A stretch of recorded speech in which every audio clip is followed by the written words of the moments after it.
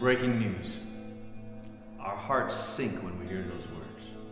Often it means that something has gone terribly wrong. War has broken out, a natural disaster has occurred, maybe a deadly epidemic.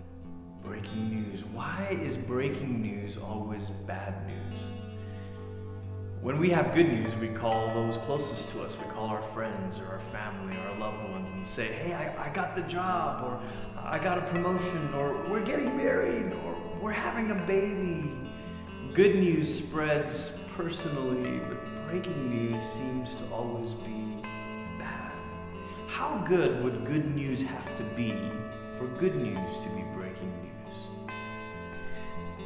There was a Roman emperor named Caesar Augustus. He ruled the world when Jesus arrived. And they called his birth Evangelion, gospel, good news. And they spoke of it as good news because it was during his reign that the Pax Romana came about, the great peace throughout the Roman Empire. And so the people called him the Son of God, the Savior of mankind. In their own form of emperor worship, people would begin to speak of Caesar as the one who brought salvation and freedom and justice and peace. Surely his birth was good news. But there was another baby, Jesus, who came, born in Bethlehem, the city of David, Israel's greatest king. Jesus in this lowly little town. Jesus, the one who was God himself, coming near. See, when Caesar was born, it was only good news for certain people, for Roman citizens. But for the ones whom Rome had conquered, and for the ones who were oppressed and kept down by Rome, Caesar's birth wasn't good news.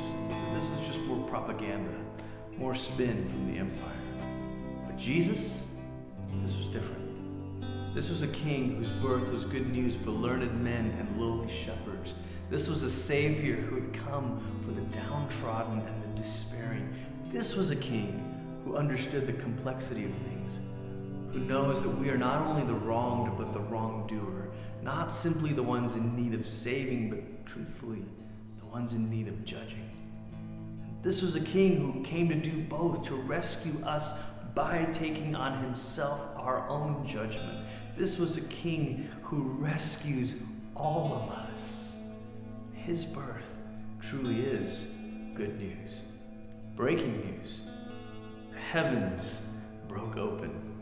The skies were filled with songs. The angels proclaimed the headlines that night. Behold, I bring you good news and exceedingly great joy for all people. This day is born in Bethlehem, the Savior, the Lord. Think of this for you. How is Jesus good news for you right now? The God who's come near, the God who hears you, the God who knows your pain and your prayer, the God who's come to take it all on himself and carry the weight of it for you, the God who saves by taking the judgment on himself. When God comes near, there is good news.